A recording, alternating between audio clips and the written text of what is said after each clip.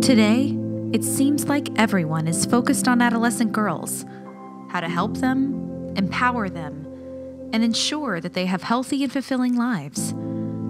For example, every year, billions of dollars are invested into programs and policies in adolescent girls' education alone. But how do we know that those programs actually work? Too often, we don't. That's where evidence comes in. Evidence, not intuition, is the pathway forward. For nearly 70 years, the Population Council has been bringing ideas and evidence to inform global health and development policies and programs around the world. Research and evidence has shown that investing in adolescents is not only the right thing to do, but the smart thing to do. But if we really want to maximize the return on those investments, we need to ensure that policies and programs are based on evidence, not on intuition. Without it, we are failing girls and failing ourselves. When our research shows that an idea or intervention didn't work like we thought it would, we're not afraid to talk about it.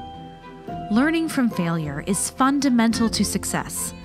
And when we learn from what didn't work, we learn more about what does work to improve girls' lives and lift up communities. And then we apply it.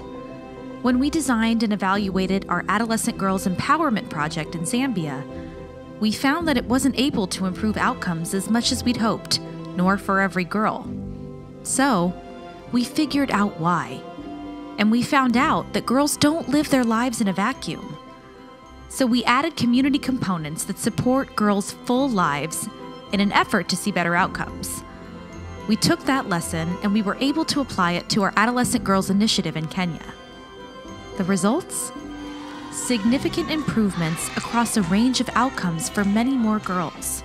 We took what might be seen as a failure and turned it into a success because we know that failure isn't the enemy. Refusing to learn from it and share it with the world is. That's why we created the Girl Center. The business as usual approach simply isn't cutting it, so we're doing things differently. We have to celebrate success for sure, but there are also a lot of things that are not working and not working as well as they could be, and we need to be having an honest conversation about failure as well. Across the world, we remain committed to conducting research and advancing evidence so that every girl in every country has the ability to achieve her full potential. Girls deserve more, and so do we. The Population Council.